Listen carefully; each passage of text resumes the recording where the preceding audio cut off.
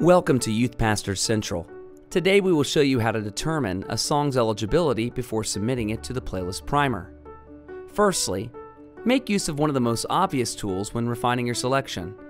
If your song's artist has considered their work as explicit, they will add a small badge beside the song's title that reads explicit. Never submit a song that possesses this badge. Next, verify the lyrics and their meaning. We recommend using the lyric resource found at genius.com. When using genius.com, on the top left side of your display, you should see a search bar. Input your song's title into this search bar, and you may find you need to add your artist into this search field as well. After finding your song, carefully review the lyrics and consider their meaning. If you find that a line has been highlighted, select it and review how someone else has interpreted the lyrics. Now that you have reviewed your lyrics, make sure to listen to your potential song at least 3 times to make sure that there's nothing that you missed.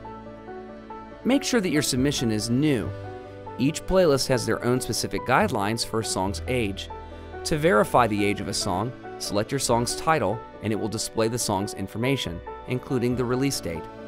Before we conclude, here's a few tips that may help you discover and submit more songs. If your song was unfit for submission, see some other content your song's artist has to offer.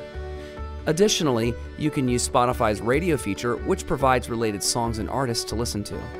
If you're still unsure of a song's eligibility, a good rule of thumb is, if you're not sure, then neither is the song.